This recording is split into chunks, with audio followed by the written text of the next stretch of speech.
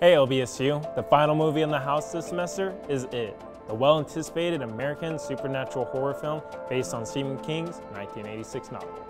The film follows 7 kids' terrible misfortune of not only being terrorized by a shape-shifting evil clown who emerges from the sewer every 27 years, but also terrorized by their own demons in the process.